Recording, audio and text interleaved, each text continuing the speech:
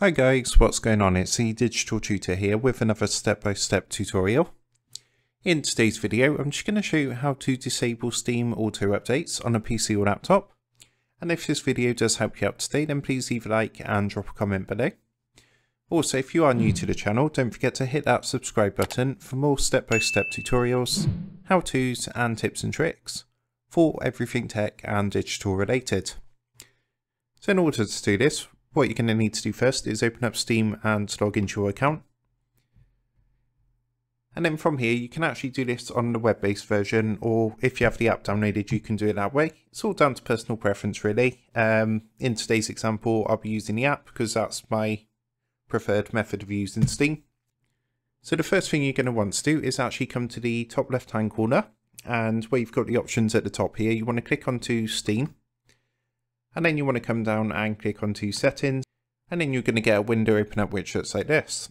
So from here, you want to come to the menu on the left hand side, and then you just want to go ahead and click onto downloads. And then from here, what you're going to want to do is come down to the section down here which says download restrictions. And then what you can do is actually set when to auto update games. So obviously this gives you more control, so it doesn't, say you're playing a game for example and then it stops because it needs to update, obviously it's going to stop that. So what you would do is tick this box and then you can control when to install those updates, which stops it auto updating.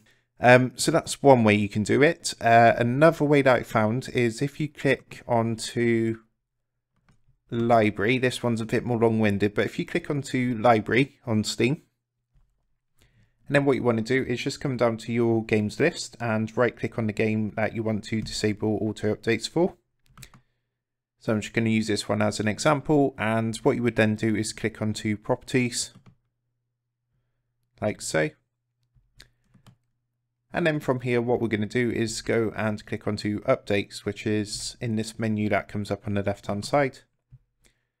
And then you'll see at the top it says automatic updates and it's got a drop down box. So what you want to do is just click on the drop down box, and you can see at the moment it says always keep this game updated, which means as soon as updates are released for a certain game, it's going to be installed automatically and could potentially stop you, which can be annoying if you're halfway through playing the game. It might stop the game to update. So what you want to do, you've got a couple of options, but one I would recommend is only update this game when I launch it, which means what's going to happen is if there's any updated content available, it's going to install that but before it allows you to play the game, which means you won't be interrupted during your gaming and it's not going to ask you to install like an update or something like that.